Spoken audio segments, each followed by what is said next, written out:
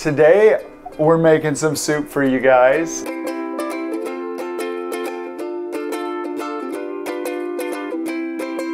Main components, you got onions, garlic, carrots, potatoes, and mushrooms today to beef it up a little bit.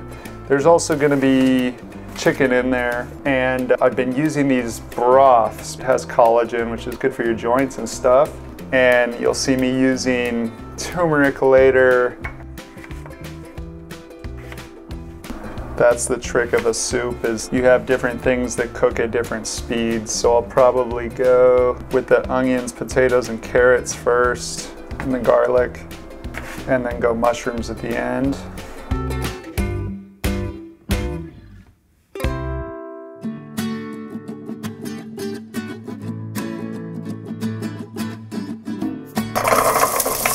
That's actually pretty good. That's a good temperature. I got that.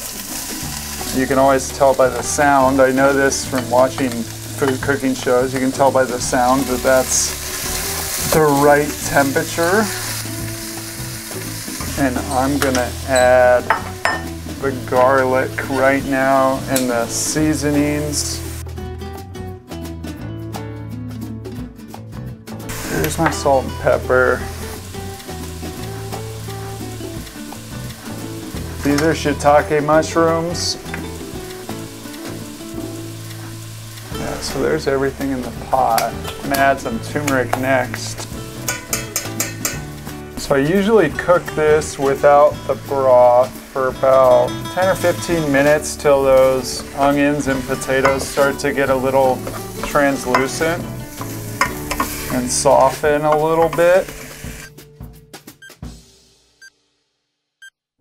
We're gonna do something I've never done before today, and that's find out which food is the most fun to hit with a baseball bat.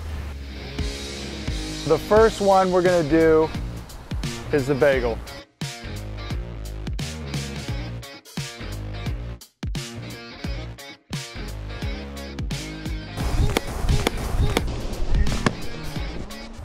Oh, that was good, that was good. It was surprising for the first swing of the day. I mean, I'm gonna hit cars with an apple, but.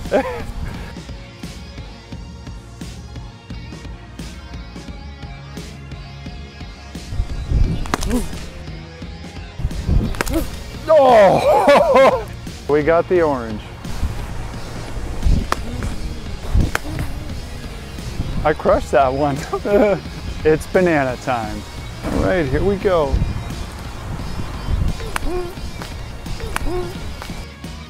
Got it right in half.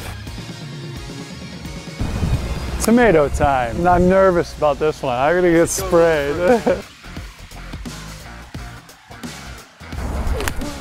Oh, that wasn't bad.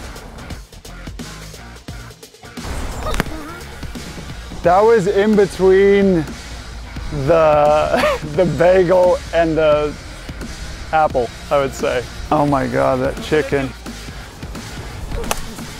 Oh, that was the best one.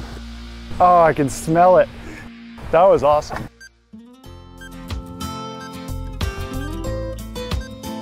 So it's been about 5 or 10 minutes. You can tell when it's ready just by the smell. It's starting to smell good, so I'm gonna add my bone broths. These are both chicken bone broths. One is mushroom chicken and the other one is turmeric ginger. I just kind of eyeball it, doesn't matter.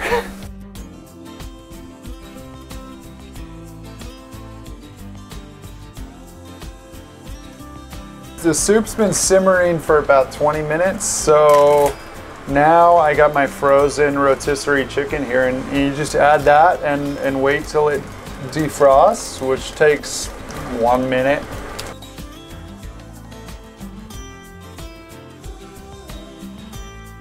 There's the finished product.